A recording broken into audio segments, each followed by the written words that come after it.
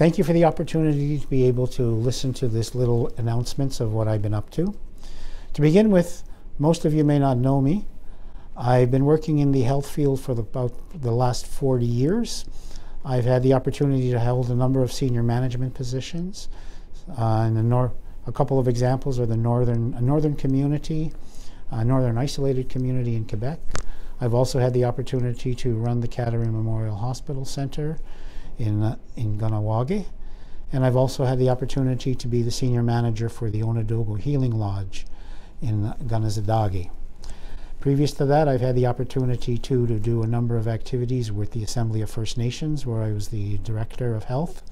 As well, I've had the opportunity to work within the government, where I was working at the headquarters of the Health Canada's First Nations and Inuit Health Branch a long time ago. More importantly, for your information, I've done a lot of community volunteer work. I've been a full-time firefighter in Kahnawake for 29 years. I was advisor to the Naskapi Fire Department for 8 years. And as well, I've worked on ambulance since I was a certified ambulance attendant from 1982 to roughly about 20 years. More importantly, that I want to talk with you today is that we've learned a lot, and I'm really proud to be here. We have a strong group of program managers as well as staff in the health sector. And we've been very fortunate too to make sure that we're dealing with a number of good issues that I want you to be aware of. We are presently a part of the Recreational Cannabis Working Task Group. We've been able to give assistance on that in terms of giving direction to allow recommendations to be made by the Mohawk Council itself. We've also had the opportunity to involve a number of other networking components. Since I've been over here, we've had the opportunity to develop a 5-year strategic plan specific not only to the Department of Health and the Department of Community and Social Services. We've been very fortunate in having that taken care of.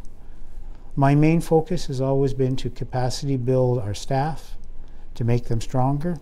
And believe me, it doesn't take that much because we have a very good group of people here in that component. Other than that too, we are looking at what are the main things that have happened.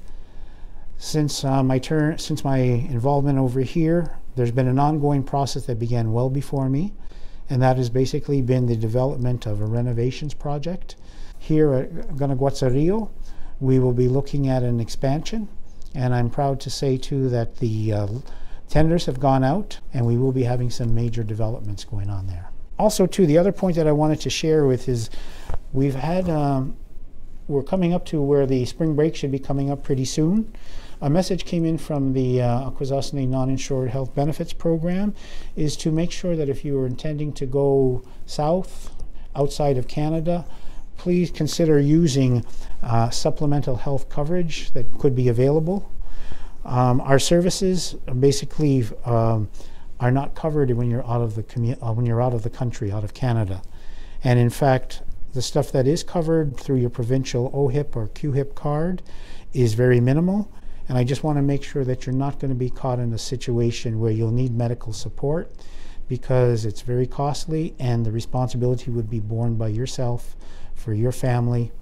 It would then be no longer the responsibility of the Government of Canada, the Mohawk Council of Akwesasne, nor your provincial health procus.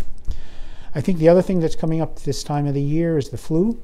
Please bear in mind, the community health nursing has put up a lot of points. Please follow them so that you can keep aware of how to prevent being infected by the flu, and more importantly, follow the precautions so that you and your family will be safe. I think with that in mind, let me say thank you for the opportunity, and Yawagoa, have a great day. Ona.